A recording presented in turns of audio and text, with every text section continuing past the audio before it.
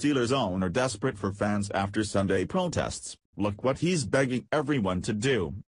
Pittsburgh Steelers fans around the country were stunned when they learned that the entire team was planning on staying in the locker room during the national anthem. The reason behind the decision, according to Steelers coach Mike Tomlin, was to show unity as a team by staying out of the anthem controversy, but that didn't happen. Now, because of their decision, Steelers fans are walking away, which has the team owner in a panic and is begging his fans not to abandon them. The national anthem protest has only grown ever since Colin Kaepernick took a knee last fall. Instead of the protest dying away like Kaepernick's career, it has taken on a life of its own as more NFL players have picked up where Kaepernick left off. Over the last several weeks, these disrespectful NFL players have been kneeling during the national anthem, much to the fans' chagrin. Then, this past weekend, the protests reached their zenith when hundreds of players, coaches, and owners knelt, essentially spitting in the face of our veterans. So, when the Pittsburgh Steelers stayed behind in the locker room, it only angered Americans more. Then, what made it even worse is when offensive tackle and Army Ranger veteran, Alejandro Villanueva, was seen in the tunnel with his hand over his heart. The image quickly went viral as Americans found his simple gesture to be the symbol of pure patriotism.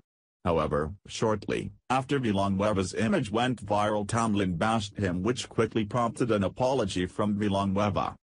Well, that was the final straw for most Steelers fans, who began to burn their merchandise in protest. One of those Steelers fans was Robert Williams, who said he is done with the team once and for all. After more of these types of reactions from Steelers fans made their way on social media, Steelers owner Art Rooney too must have become nervous. Soon after, Rooney penned a letter to the fans asking them not to give up on them so fast, but he didn't apologize.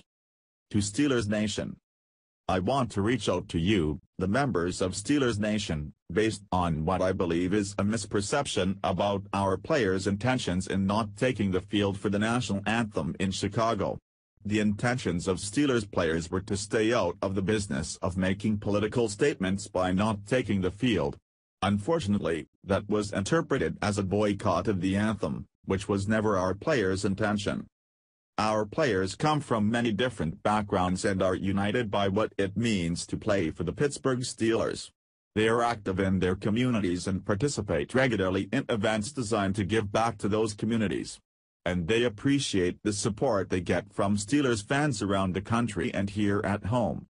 I also know that our players have tremendous respect for the members of our military services, including their teammate Alejandro Villanueva. There was never any desire on the part of our players to show disrespect for our service members. Yesterday, I received an email from a Steelers fan who said tell the players to just play football. That is exactly what they wanted to do. They wanted their sole focus to be on playing the game, while also coming together as a unified team. The main thing we can do is learn from this and strive to come together, remaining unified as a football team. I believe we are capable of accomplishing this with the support of our fans. Steelers Nation is made up of the best fans in the National Football League. We appreciate your continued support of our players, coaches and staff.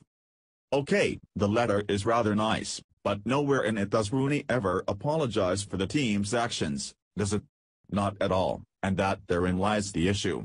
If these players actually did not want to be a part of the controversy, then why didn't they stand for the national anthem? The team's actions ticked off their entire fan base by them not taking the field and being leaders against this race-baiting protest that is dividing the country.